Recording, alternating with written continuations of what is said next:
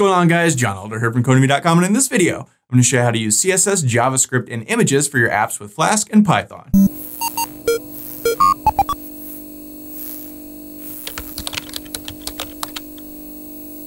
All right, guys, like I said, in this video, we're going to look at JavaScript, CSS, and images. But before we get started, if you like this video and want to see more like it, be sure to smash the like button below, subscribe to the channel, give me a thumbs up for the YouTube algorithm, and check out Codemy.com, where I have dozens of courses with hundreds of videos that teach you to code. Use coupon code YouTube1 to get $30 off membership. It's all my courses, videos, and books. For one-time fee at just $49, which is insanely cheap. All right, it is Flask Friday once again, the best day of the week. And in this video, we're going to look at static files, JavaScript, CSS, and images. And using static files with Flask is super easy. Shouldn't take but just a few minutes to explain this, but very useful. Now, up until now, we've been using Bootstrap, which is JavaScript, CSS, and images sort of all rolled into one, but we're hosting that on the Bootstrap CDN. We're just pulling it in. That's not something we can really modify unless we use our own JavaScript, CSS, and images. So that's what I'm going to show you how to do in this video. Not modify Bootstrap, but just use static files like that. So you can see I've got an image here. I changed the color of our headline thing. I made some JavaScript down here with tiny little text. We're going to look at all of that in this video. Okay, so I'm using the Sublime Text Editor and the Git Bash terminal as always, and you can find a link to the code in the pinned comment section below, where you can also find a link to the Flask playlist. Okay, so the first thing we want to do is head over here and in our main root directory, right click and create a new folder. And you can see down here, it pops up. We want to call this static. Now, Flask knows to look for static. That's a certain thing that Flask understands. So we definitely need to name this static. So inside of here, you could put all your JavaScript, CSS, and images right in that directory, and that would work fine. But, best practices, we want to separate this even more. So let's create some new folders inside of our static folder. And the first one is going to be images. And then let's do another one and call it CSS. And then another one and call it JS, short for JavaScript. Now, in each of these folders, we're going to put each of these things. So let me pull up a file directory here in Windows, and I'm just in our Flasker directory. This is our main directory. And you see now we have this static and we have this images directory. I've got an image that I want to use. So I'm going to pull it over and just drop it in there, northpeak.png. So we'll play with that later. And you can see, boom, it pops right up here. We can open it inside of here if we want to look at it. Okay, so how do we actually use this? Well, let's come to our CSS file here and let's create a new file. And then see it pops up, and I'm going to save this as style.css. And all CSS files end in .css. So that's sort of normal. And inside of here, we can create some basic CSS. I'm just going to create some style for our H1 tag. So I'm just going to turn this to dark blue. And maybe we want to put the font size to like, I don't know, 60 pixels or something huge, whatever. And maybe we want to change the body of our website. So I changed the background to F4, F4, F4. This is sort of a very light silver gray color. So now if we head back over here, you can see this is all sort of gray a little bit. And actually, let me refresh this so we see what it looks like before. So I'm in my C-Flasker directory. Our virtual environment is turned on. We can run Flask run to run the server.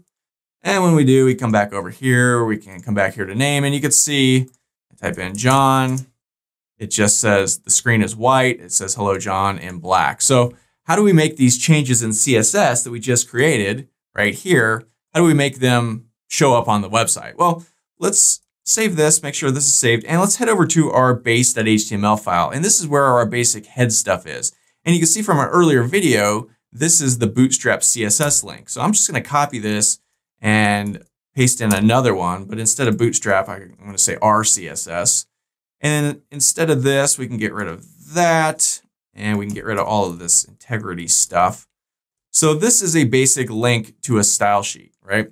It's a link href. You point to the style sheet. You give it a rel of style sheet. So where do we want to point this? Well, we want to point it to this style.css sheet. So how do we do that? Well, we use a Django for URL tag. So that's for_URL. And this is the same tag we've used for other things like links. So for instance, if we come over to our nav bar and look through here, you can see this URL for tag for this link, right? Same thing, we're creating a link, but this one's a little bit different. We put user and then name equals. For this, we want to put static in quotation marks and then a comma, and then set the file name equal to something. Now notice these are double quotes. So inside of here, we have to use single quotes, or vice versa. We could make single quotes outside of here. And if we did inside, we would have to use double quotes. So the file name now is going to be pointing to this file. So it's in CSS. So we would do CSS/style.css. Okay, so that should work. Now if we come back over to our website and hit reload. Uh-oh, for URL. I misspelled URL for. It is definitely Flask Friday. All right, so URL_for. Wow. Dyslexia. All right, so now we come back here, hit reload. You see this is now blue. The whole thing has a gray background. See right here, it's white. In this form, outside is sort of a gray color. So that's how we use CSS. Now we can change this any way we want. So if we come over here, we want to change this to red, we can do that. Come back, hit reload, boom, now it's red, right? We want to change this, this background from gray to, I don't know, something else. Green. I don't know how we could do that. Come back, hit reload, green. Wow, that is horrible. So I don't know, I'll put this back, change it to dark blue.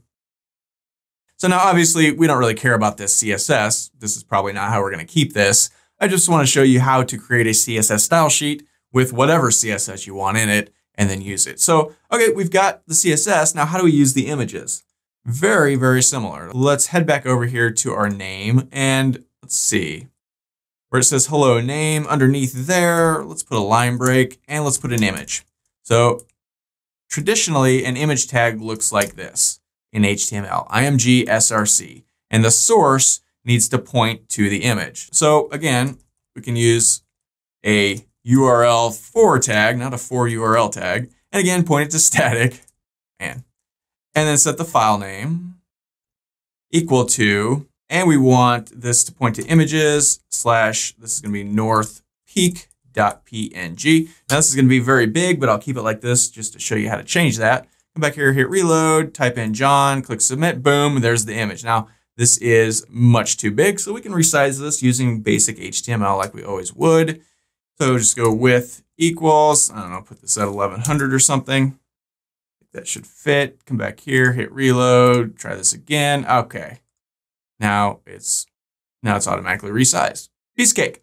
So, okay, we're moving right along now. Let's do some JavaScript. So let's head over here to our JavaScript and let's create a new file. And let's go file, save as, and I'm just gonna call this myfile.js. And let's create some very basic JavaScript. So let's go document.get element by ID, and let's search for demo. And this is gonna be .inner HTML. And let's set that equal to, this was created with JavaScript. Okay.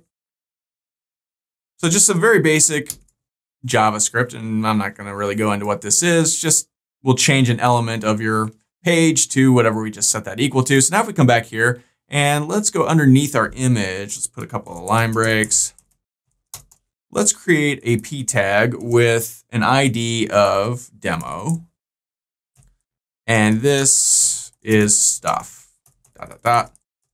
Close our p tag, right? So if we go ahead and save this, this will put on the screen, this is stuff. And we're giving it an ID of demo because over here, we set demo to that. So if we save this and come back here and hit reload,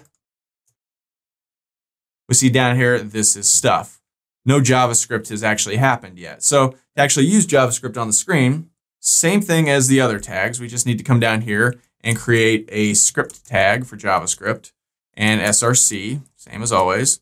And then we always want to close our script tag, right? Now we just call our script. So again, same tag, URL_for static, and then set the file name equal to, and this is going to be myfile.js. Okay. So this is just the basic way you call JavaScript files. You use a script tag and then you just point to the file. So here we're using the URL for pointing to static.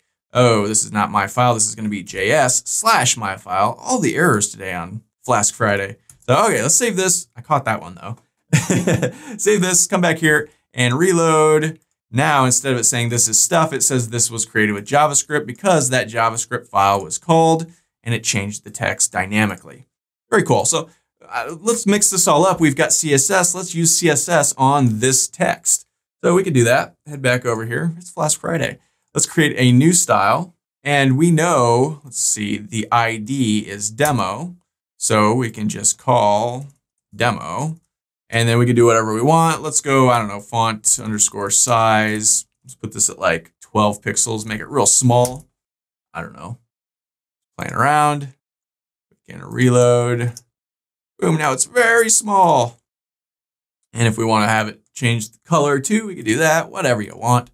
So I'm just going to copy this. Bring it down here. Okay, so save this, reload. It's Flask Friday. And you can sort of make out that it's blue now since the text is so small. It's kind of hard to read. We could change that if we want. 42. Make it big. Boom, this was created with JavaScript. Whatever. Go ahead and change that back. So very cool. So that's how you use static files. Very, very easy, right? We just create a static directory, and inside of there, I like to put these separate directories because it's a good way to keep track of what's JavaScript, what's images, and what's CSS. It's best practices to do that. It makes sense to sort of keep those things all separate. But like I said, you don't have to do that. You can put them all in the static file. And then if you did, instead of putting like /images, you would just put North Peak, right? But we put them in the images directory, so we have to put that in the file name thing there. And then it's just URL4 like every other link that you create. The only difference is you started out with static and then you add this file name like that. So pretty simple and really straightforward. So that's all for this video. If you liked it, be sure to smash the like button below, subscribe to the channel, give me a thumbs up for the YouTube algorithm, and check out Codemy.com where you can use coupon code YouTube1 to get $30 off memberships. It pays just $49 to access all my courses, over 47 courses, hundreds of videos, and the PDFs of all my best-selling coding books. Join over 100,000 students learning to code just like you. My name is John Elder from Codemy.com, and I'll see you in the next video.